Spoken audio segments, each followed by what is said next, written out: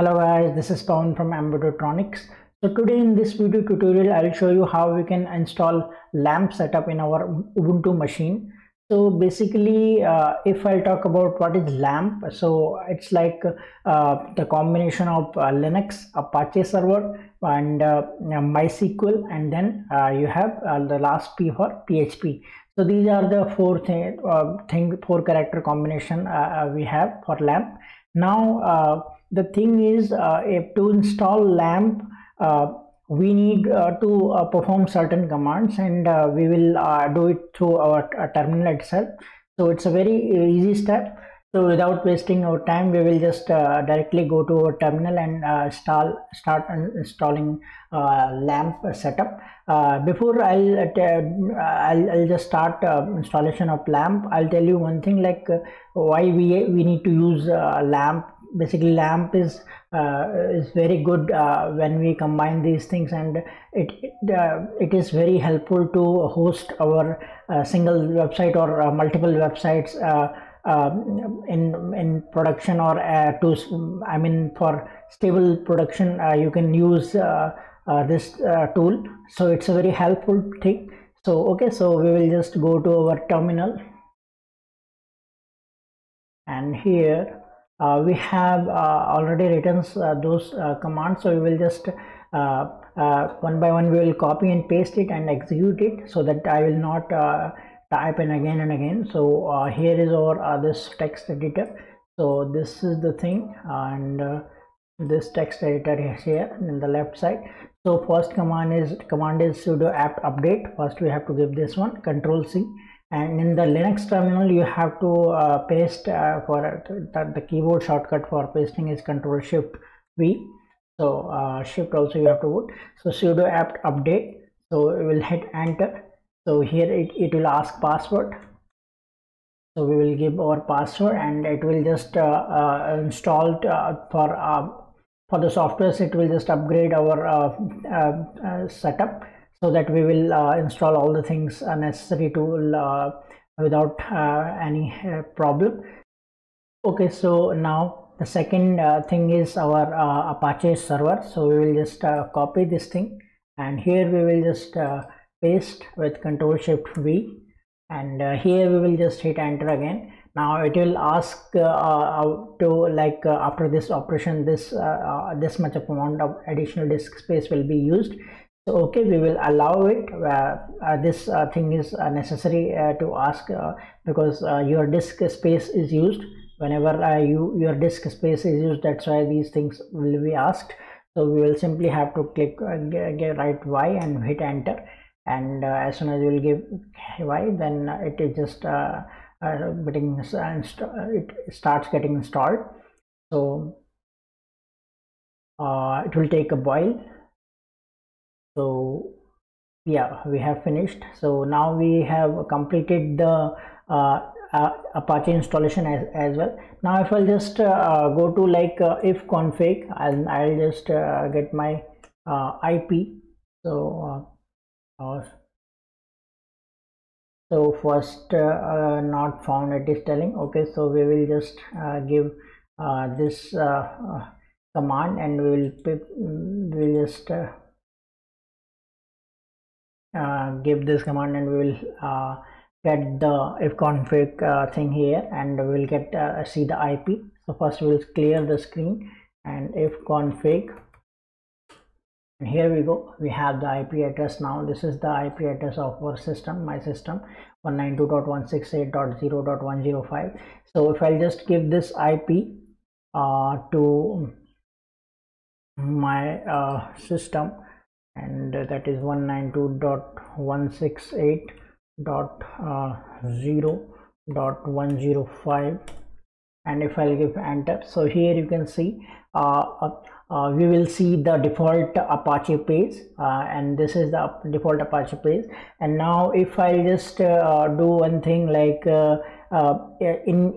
maybe in your case, if you will not see this page, you will get your site is not reachable, or some kind of message is coming. So you have to allow the firewall. So in my case, firewall is allowed. So if I'll just click on this, copy this command, and if I'll just paste it here, and UFW stands for uncomplicated firewall, and here we will just hit enter to give a complete. So here we will basically allow Apache full, and we'll hit enter. So here you can see rules updated for v6 also. Now if I'll just check the status, so here we go, and here you can see. Okay, so basically it was inactive, that's why from all everywhere I'm getting the traffic. That's why my Apache IP, I mean Apache page was open because when I hit this IP. So we have to enable it. So we can enable it by sudo UFW enable. Now here you can see firewall is active and enabled on system startup. So now if I'll just clear and if I'll give this command, so here you can see the status of our UFW. So Apache full we have already given access. So here you can see the action is allow and from anywhere for v6 also. So this is the way we can do now. And now we can install MySQL server. MySQL is a very good server basically to store database. So here what we'll do, we'll just paste it, and we'll give this command MySQL, and we'll hit give y, and it will ask.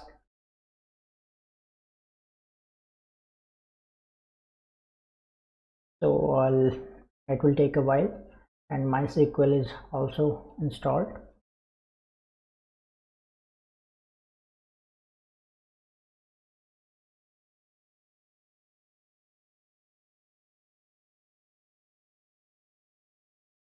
So it is just about to install.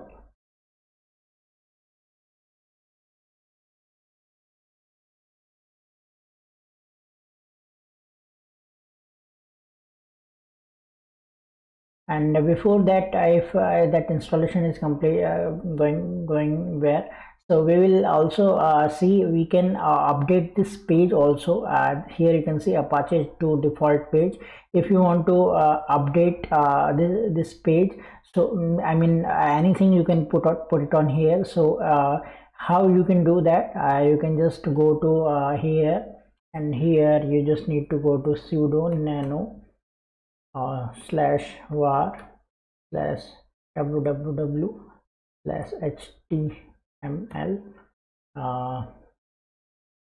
First we will just go to like cd, and here we go, and then ls. Here we have the index.html file.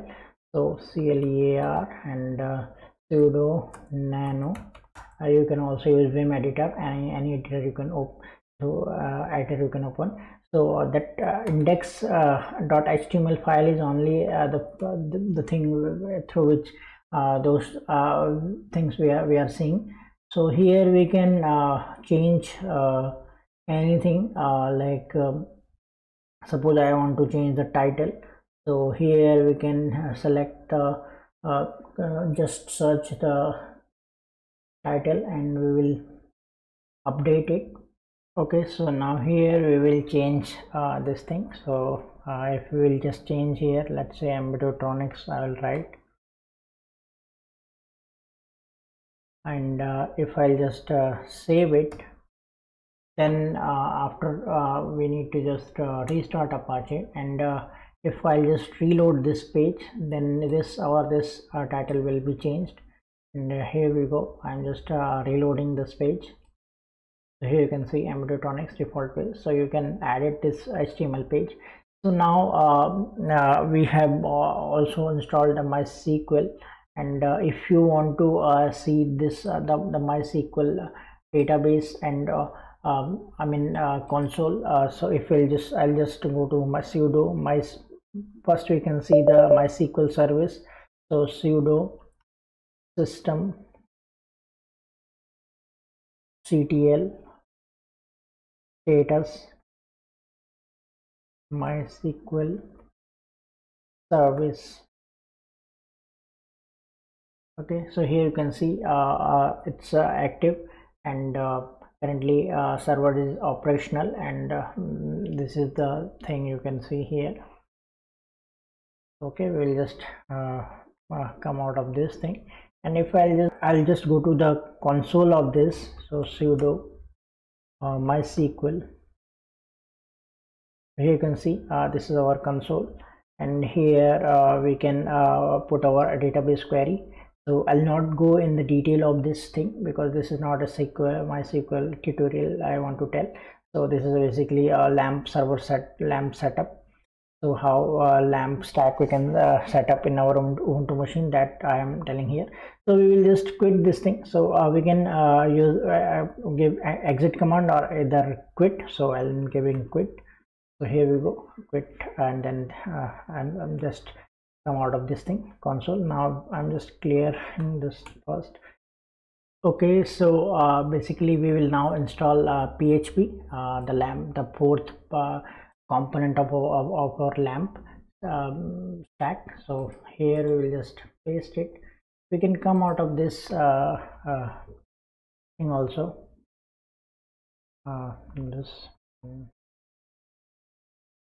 So now we can just simply Control Shift B and paste it. So here we go. It will install PHP and other two packages as well, lib Apache to want PHP and phpMySQL. So I'll just fast forward this thing for you.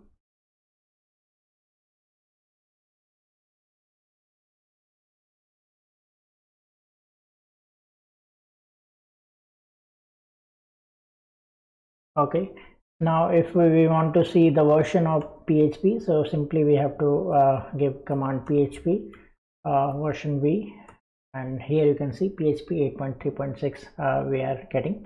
Now we can also do one more thing, like sometimes we required web interface of our MySQL database. So for that phpMyAdmin is also phpMyAdmin also we can install. It's basically optional.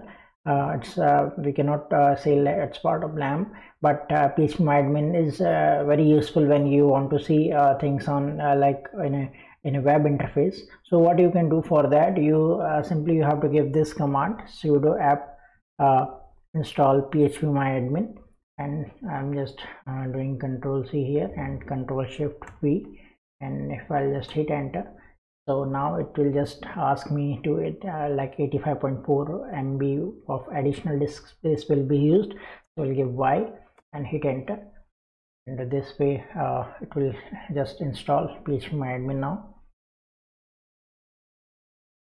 So we need to take a web server to configure automatically. So we'll take Apache 2 right now. So we will hit OK. So it will take a while. I'll just fast forward this thing for you.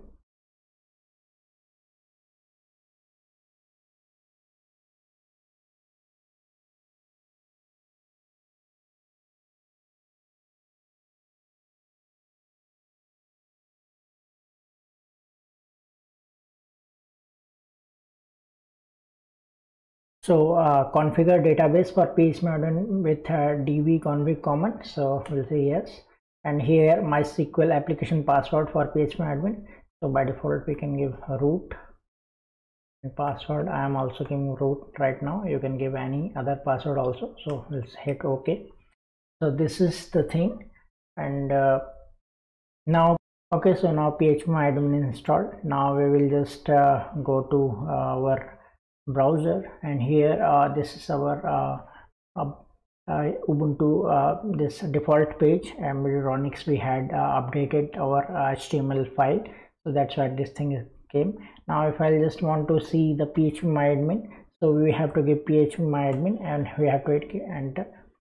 Okay, the requested URL was not found on this server. For that, what we have to update, we have to include in the configuration file of Apache. If I just give this command now, the last one, second last one, and here if I just paste it, and here if I just go to the bottom of this file, so here basically we need to add this Apache con, so we will include it.